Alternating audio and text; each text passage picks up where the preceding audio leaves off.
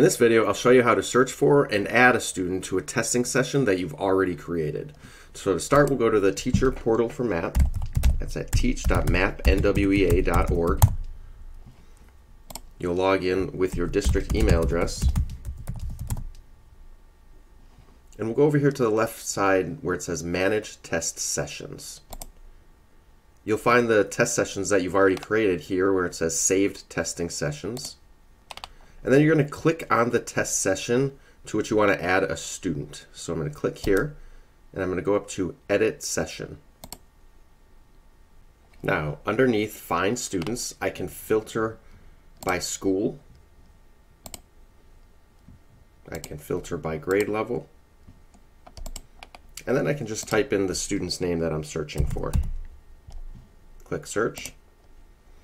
And if this is the student that you want to add to your testing session, just click Add Students.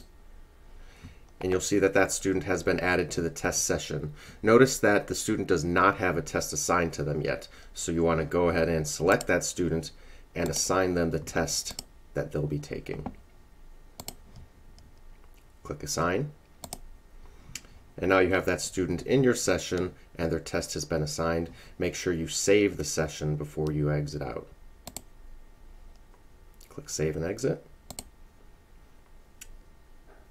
And that is how you add a student to a testing session that you've already created.